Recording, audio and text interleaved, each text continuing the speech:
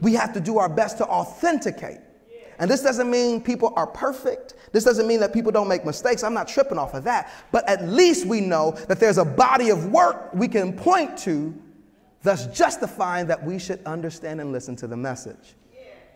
And I say that now in a world where it's so easy to grab messages that oftentimes the only authentication we give to them is we like what the message says. He is unbeatable. He is unbeatable. He is a strong tower. He is a strong tower. He is unbeatable. Say, he is unbeatable.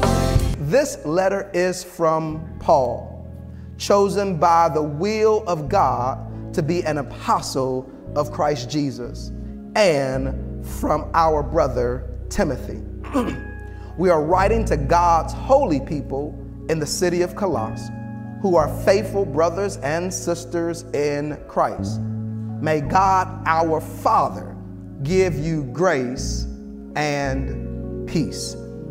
But our lived reality should always be connected to community, because God speaks to community.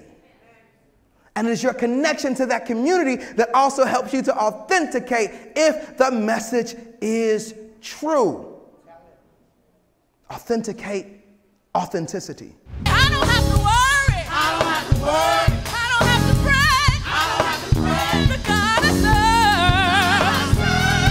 Say he is. I don't have to worry. If we're trying to live for God, if we want to be inspired by the message and the practice of Jesus Christ, we have to figure out ways to understand, are we doing it the right way?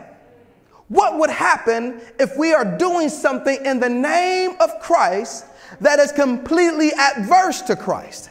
How would we know unless someone was able to come and communicate, I know you have started off in a good direction. Maybe your heart is in the right place, but your practices and your work and your ethic and maybe even some of your thought is misaligned. This is why we come to church over and over again every single week, to make sure that we go back to the scriptures so that we can have somebody highlight them so we can now adjust our actions, our thoughts, to make sure we are rightly following the message.